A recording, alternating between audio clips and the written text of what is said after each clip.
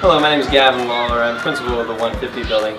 I'm so proud to highlight the effort and dedication of our 150 building art teachers as they worked with their students to create a new diversity mural on the hallways of our building. The beautiful artwork was inspired by two books by Linda Krantz entitled Only One You and You Be You.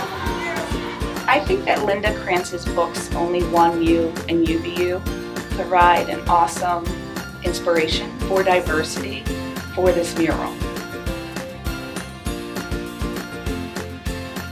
For the process of the fish, it was really interesting that each of the fish grow with the age of the grade level. So there are a variety of different sizes, but also skill sets.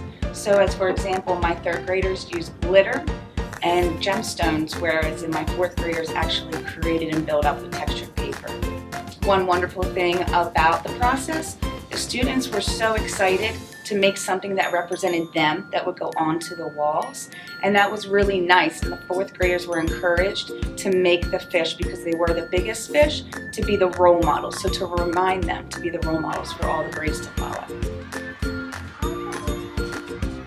So showcasing diversity is a really important part of an art teacher's job, and here at Collegium, Ms. Gailey and I take that job very seriously. We have a beautifully diverse student population, and this mural really showcases their individual uniqueness and creativity.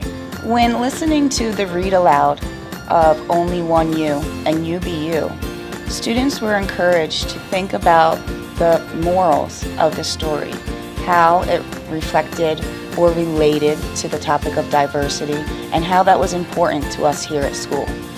Once the book was done, we took turns going around the room discussing different ways or different ideas that Linda Krantz shows us about diversity in the many morals in her story.